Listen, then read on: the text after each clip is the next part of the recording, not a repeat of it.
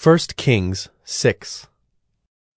In the 480th year after the people of Israel came out of the land of Egypt, in the 4th year of Solomon's reign over Israel, in the month of Ziv, which is the 2nd month, he began to build the house of the Lord.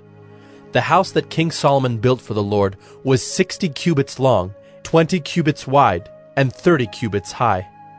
The vestibule in front of the nave of the house was 20 cubits long, equal to the width of the house, and 10 cubits deep in front of the house. And he made for the house windows with recessed frames. He also built a structure against the wall of the house, running around the walls of the house, both the nave and the inner sanctuary.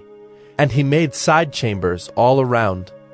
The lowest story was 5 cubits broad, the middle one was 6 cubits broad, and the third was 7 cubits broad.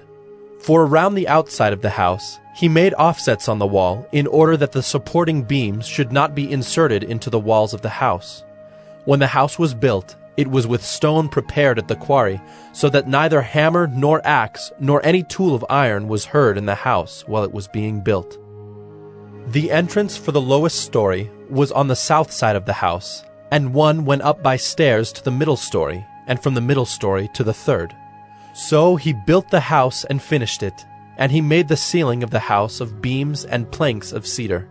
He built the structure against the whole house 5 cubits high, and it was joined to the house with timbers of cedar. Now the word of the Lord came to Solomon. Concerning this house that you are building, if you will walk in my statutes and obey my rules, and keep all my commandments and walk in them, then I will establish my word with you, which I spoke to David your father, and I will dwell among the children of Israel, and will not forsake my people Israel. So Solomon built the house and finished it. He lined the walls of the house on the inside with boards of cedar. From the floor of the house to the walls of the ceiling, he covered them on the inside with wood, and he covered the floor of the house with boards of cypress.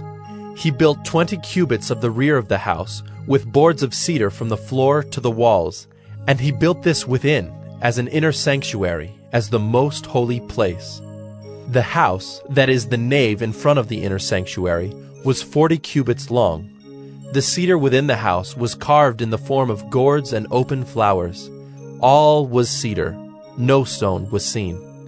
The inner sanctuary he prepared in the innermost part of the house, to set there the ark of the covenant of the Lord. The inner sanctuary was 20 cubits long, 20 cubits wide, and 20 cubits high, and he overlaid it with pure gold. He also overlaid an altar of cedar. And Solomon overlaid the inside of the house with pure gold, and he drew chains of gold across in front of the inner sanctuary, and overlaid it with gold. And he overlaid the whole house with gold, until all the house was finished. Also, the whole altar that belonged to the inner sanctuary he overlaid with gold. In the inner sanctuary he made 2 cherubim of olive wood, each 10 cubits high. 5 cubits was the length of one wing of the cherub, and 5 cubits the length of the other wing of the cherub. It was 10 cubits from the tip of one wing to the tip of the other. The other cherub also measured 10 cubits. Both cherubim had the same measure and the same form. The height of one cherub was 10 cubits, and so was that of the other cherub. He put the cherubim in the innermost part of the house, and the wings of the cherubim were spread out so that a wing of one touched the one wall, and a wing of the other cherub touched the other wall. Their other wings touched each other in the middle of the house. And he overlaid the cherubim with gold. Around all the walls of the house he carved engraved figures of cherubim, and palm trees and open flowers in the inner and outer rooms. The floor of the house he overlaid with gold in the inner and outer rooms. For the entrance to the inner sanctuary he made doors of olive wood. The lintel and the doorposts were 5-sided. He covered the 2 doors of olive wood with carvings of cherubim, palm trees, and open flowers. He overlaid them with gold, and spread gold on the cherubim and on the palm trees.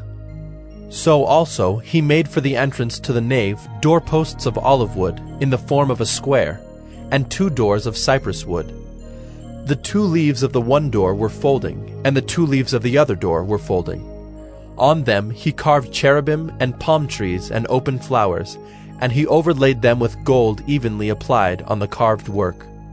He built the inner court with 3 courses of cut stone and 1 course of cedar beams. In the 4th year, the foundation of the house of the Lord was laid, in the month of Ziv. And in the 11th year, in the month of Bul, which is the 8th month, the house was finished in all its parts and according to all its specifications. He was 7 years in building it.